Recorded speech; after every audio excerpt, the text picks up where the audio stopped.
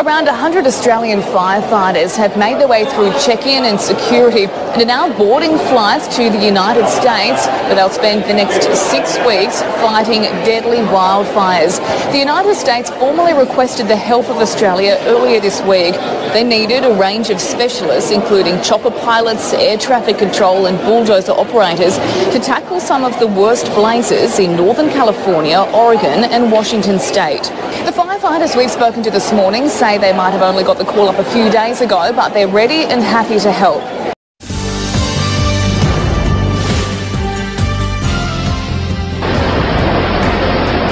We can bring in the oceanic rain, and we need to be conscious it's not about delivering rain on land, it's about nurturing a rain system that can promote agriculture and protect the people involved. So in all cases we want to make sure we don't get flooding, but we can deliver timely rain in a gentle soaking manner into agricultural targets. Technology relies on a signal that we're able to generate that triggers a response from atmospheric patterns. So we're able to observe this using satellite meteorology, extensively available now to everyone who's got access to broadband internet. But we're able to utilize that signal sent in sequence to generate a incremental deviation in the flow path of these oceanic atmospheric rivers. So the source is the ocean, of course. The vapor, precipitable moisture flow is in the atmosphere. The winds drive this with the pressure systems adjusting the path of least resistance. But our technology is able to interface that and hack into it, if you like, and make some micro adjustments to allow deviations to occur in the flow pathways. And this is how we broke the drought in Australia in 2005. This is how we put out the fires of Victoria from Black Saturday in 2009. This is how we delivered rain in the desert in Saudi Arabia in 2007 and snow for the first time in history in 2004 in United Arab Emirates. There's been other projects above the radar and some under the radar, but today for the first time we're putting our hand up in front of the media to say this is available. We're going to run this project here to break the drought in the Horn of Africa.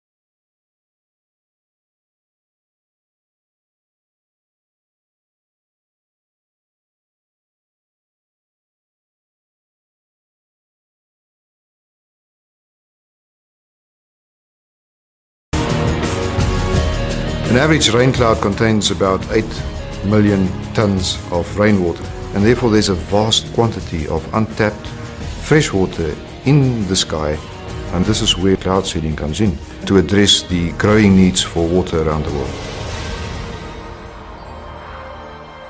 Most rainmaking techniques used today originated back in 1946, when scientists discovered that by dropping particles of a chemical called silver iodide into cloud tops, they could trigger rainfall.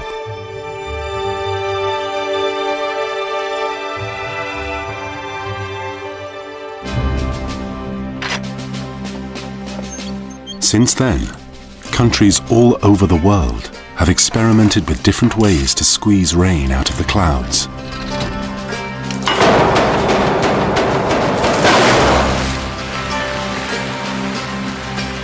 China spends more on cloud seeding than any other country in the world. An artificial rainmaking team based in Hat Yai has been instructed to step up cloud seeding in an effort to extinguish forest fires at Pru Tok Dang Forest in Narathiwat province. Mr. Lersak Riu Trakul Phaiboon, Director General of the Royal Rainmaking and Agricultural Aviation Department, said Monday that the Air Force had provided one aircraft to help in the rainmaking effort and to follow up on weather conditions. He said the Hat Yai-based team would step up cloud seeding and try to contain raining on the mountains to the east side of Phru Tot Dang peat forest to ensure that rains would fall directly onto the peat forest. He pointed out that it was necessary for the peat forest to absorb the rainwater in order to put out the underground fire, which has been simmering for several days. As for the forest fires at Doi Suthep Pui National Park, Mr. Lersak said although the fires were under control, rainmaking operations would continue for a while to ensure that the fires would not recur. KXOY 4 Fire Watch coverage. This Angel Springs fire near Davenport started last night. It has been growing rapidly ever since. It has grown now 21 times the size it was yesterday, engulfing 3,600 acres. Lincoln County sheriffs say that there are new level 2 evacuations. That means get ready to go. Those are in the purple lines that you see on this map. New level 3 evacuations, those are mandatory. You must leave now. They are in place for Mill Canyon, Bald Ridge, Bull Run, and Little Falls Dam areas, and those are in green. Hawk Hammer has more. We were down near the fire line earlier this morning. This fire is moving rapidly. It's jumped the canyon we saw it centered on yesterday, leaving a black trail of burnout behind it. Firefighters here at the Incident Command Post working around the clock now to keep up with this fire. In what has become a critical component of the Angel Springs firefight, air crews navigated the cloud of gray smoke over Davenport today, bolstering the ongoing efforts from crews on the ground. Today's main focus, protect homes, do what they can. Resources are scarce. We're in the height of fire season. There's multiple large fires in the state of Washington. Level 3 mandatory evacuations have been in place all day. Folks left homeless, worrying what will be there when they come back. It's exhausting and stressful for people that are in it. But true to the spirit of small town Davenport, they aren't alone. The amount of people that show up to help, it's impressive. They drop everything, they hook their trailers up, and they wait to be told where to go. Cecilia Hostel is one of those looking out. Her trailer's hooked up, ready to go, and she's been busy. The lady yesterday, she was so panicked. Like when she got there, she didn't know which direction to turn and where to go and how to get it done. And her response? Get your pets, your dogs, your cats, your important paperwork, and then get to safety. We'll take care of the horses, we'll give them food, we'll get them water.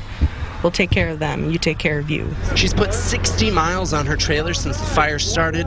No stranger to the county fairgrounds, where animals and those folks who've been evacuated can stay. The outpouring of the community is huge, and it really truly means a lot to the people that are in the situation, to know that so many people care. And help a friend, help a neighbor, help an animal in need. Because as this fire grows, it's going to take a community. It's nerve-wracking because it's only about a canyon away from our place, and if the wind switches, we're going to be in the same situation. And the latest from out here in Davenport, the Type 3 Incident Command Team running things now is being replaced by a Type 2 Incident Command Team. They're more equipped to handle more complex fires. They're on their way from Oregon right now. Oh, geez, Laurel, you are absolutely correct. Right now, we're just to the south of Duffer, and we can tell you that this fire has already burned 10,000 acres. Hard to believe. Let me step out of the way and give you a live look here at some of the flames and some of the smoke from the South Valley fire. Again, we're just south of Duffer. This is just devastating. This fire is very close to the substation fire from a couple of weeks ago. We know how bad that one was. This community could really use a break. From Sky 8, a scene becoming all too familiar. A wildfire devouring structure after structure while threatening many more, like the home of Colby Bales. It's definitely been a long summer. There's been a lot of fires going on. Bales put sprinklers on the roof of his family's home. The flames just too close for comfort. Right now, this is the current threat, and then right now there's stuff going on in the back as well, so we're just trying to stop that. The fire, believed to be human-caused, started early Wednesday afternoon. We spoke to a woman who raced out of harm's way as farmers raced towards the danger. they're just awesome. And I just think they should have recognition because half these fires would probably be a lot worse if they didn't jump on it. And despite the hard, dangerous work on the ground and in the air, strong winds pushed the South Valley fire to a whopping 3,000 acres in a matter of hours. Several hundred of the burned acres are owned by Paul Shano. We live with fires. I mean, that's part of the wheat industry. You have fires, but nothing like these have been. These have just been terrible. Terrible indeed. A countless number of homes are in one of the 3 evacuation zones. All some people can do is rely on their faith. And I've been praying, as many other people are praying, God, please let the wind light up, lighten the wind up for us. I'm Giacomo Luca in Lake County, California. Firefighters here battling blazes on 2 fronts. To the north, the ranch fire. To the south, the river fire. Now being called the Mendocino Complex, 12,000 homes, businesses, and other buildings are threatened. Thousands of people have evacuated as crews battle high temperatures, dry brush, and winds creating extreme fire conditions. How long do you think until things get back to normal? Gosh, I'm not sure what normal is after this, after 4 years of this. This is, I've heard it said this is the new normal, and that certainly seems to be the way it is. And this is how we broke the drought in Australia in 2005. This is how we put out the fires of Victoria from Black Saturday in 2009. And our official rainmaking team based in Hat Yai has been instructed to step up cloud seeding in an effort to extinguish forest fires at Pru To Dang Forest in Narathiwat province.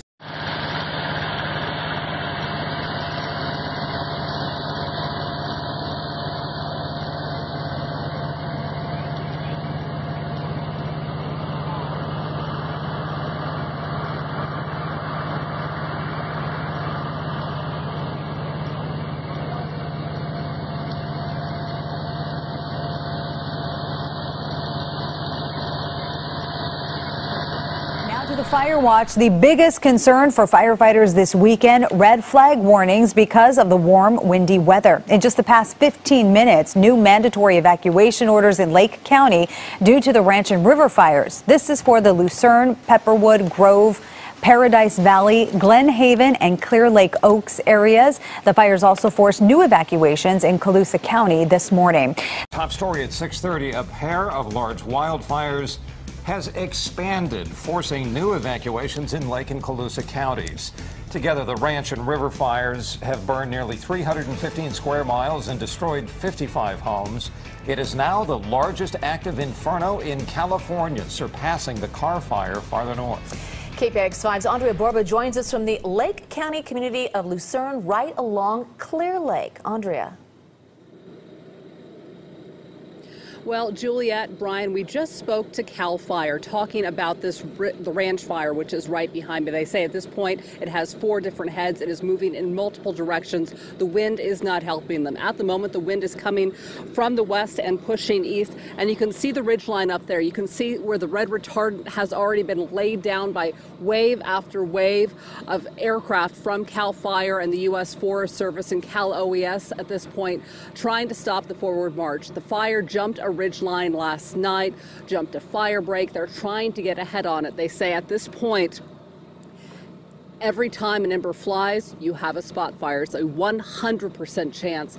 They're dealing with very tough fuel loads up there. We're talking fir trees, we're talking oak, we're talking what they call obnoxious brush at this point. It's very thick on the ground, and it is very dry from years of drought up here. They are making a stand trying to save the town of Lucerne right now. There's a lot of homes here, but the real concern on the range fire is the fact that this is pushing east. They say if it jumps one more ridgeline, it's headed straight for a valley of homes on its march to, believe it or not, Interstate 5 at this point.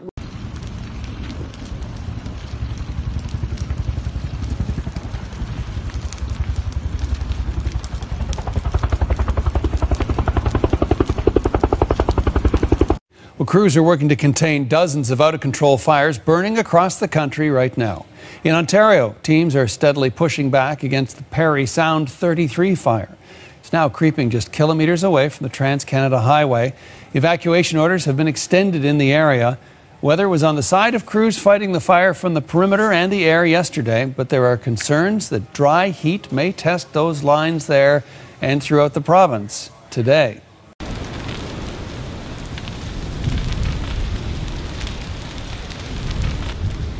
The fire was getting out of hand. I mean, it was to the point where you could hardly breathe.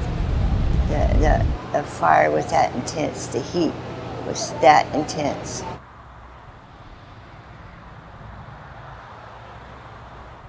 There was a fire tornado that wrapped a piece of steel around a tree, and they said the winds had to have been over 200 miles an hour for that to happen.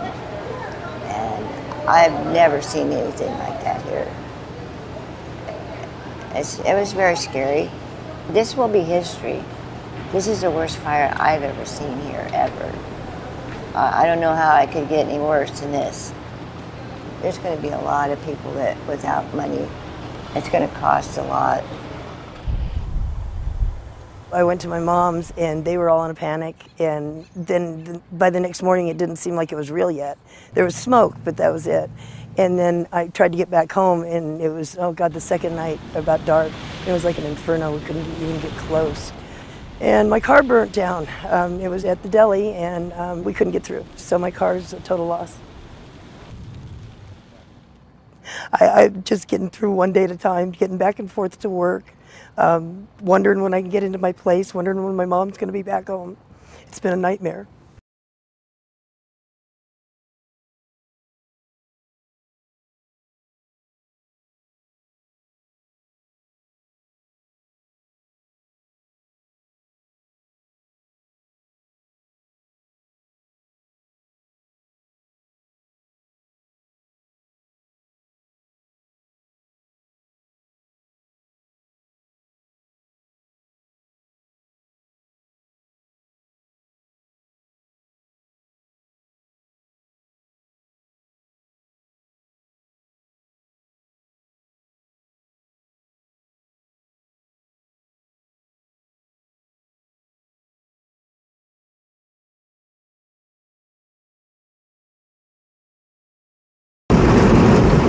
These are the white buses that are cruising all over Reading. They're unmarked completely. There's like 3 or 4 of them. Got the government logo on the back, the license plate. Tinted windows. Oh, metal something in the back there. People loaded up on them. Military, huh? Huh? Military. We're on South Bonneview. That's South Bonneview. The car fire's right over that way. Running into town. Can't really see anything, all the smoke. But those buses are driving around. There's only probably maybe 5 people in the bus, but those buses are cruising around all up and down the fire and everything. This shit, they're up to something. Excuse me. I'm doing some stuff for YouTube on the fire stuff and everything and stuff like that. I don't have any info. Nothing? Have you seen a single airplane or helicopter in the air all day today? I don't know. I haven't been paying attention. No? You haven't heard anything at all? No? Who are you working for? Sorry, bud. My company doesn't want me to specify anything, so. That's perfect. That's what I need to. That's what I need to hear right there. So, like, the firefighters aren't allowed to fight it. Nobody's flying anything, doing anything to fight it. The FEMA's here doing something. The military's out there blocking off everything. So we're just trying to. I don't know what's going on. I'm from Seattle, so. Perfect. Yeah, most of them aren't local. Almost all of them aren't local. None of them are local. I don't even know half the info. Perfect. That's what we're looking for. Thank you.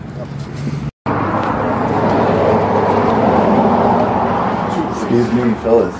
I was just curious, since you're firefighters, what's the reason for not having any? I haven't seen a plane or a helicopter in 3 days. Like visibility. Visibility. The skies are clear. Almost, I can see every star all around. I lived here my whole life. And you can see every star at night, and then in the morning, it's like they're like purposely restarting the blaze or something. And visibility. I mean, you can see, there's like news coverage. What the hell? We're getting bombed. Look how it's not moving. What the hell is that, dude? It's not moving.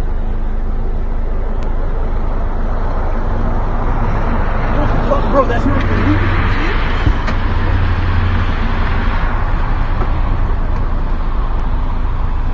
Bro. What the fuck? That's trippy. It's moving sideways. You see it?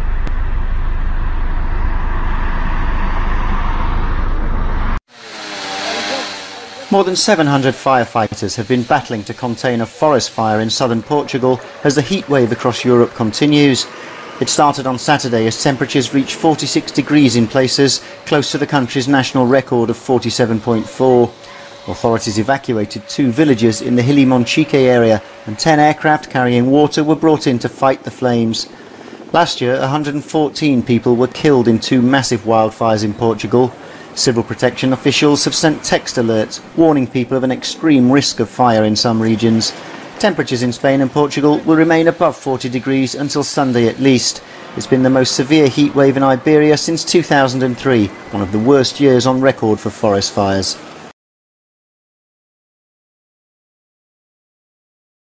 And this is how we broke the drought in Australia in 2005.